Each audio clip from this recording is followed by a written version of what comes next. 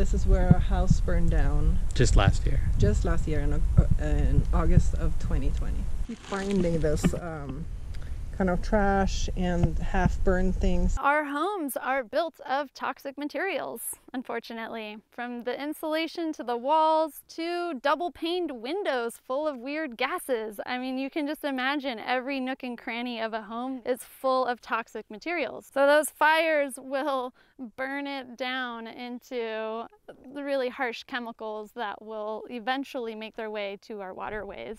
There's many different species of fungi that are known to break down various harsh toxic chemicals, and they've figured out that the Pleurotus species in particular is really great at breaking down petrohydrocarbons, petroleum-based products. And so that's why we're utilizing our native oyster mushroom to break down any toxins that are coming from these home sites. I just packed all that spawn I had shown you a minute ago. That is a native oyster mushroom growing on sawdust.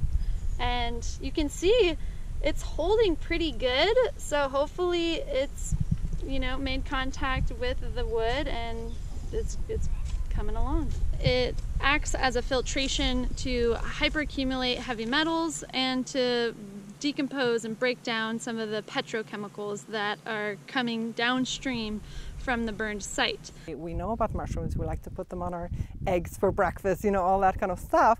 But I didn't know that they had this amazing ability. Our hope is that, you know, with this coming fire season and the one after that and the one after that, we can continue this research and develop some methodologies that are affordable, that are ecological, and are doable, are easy.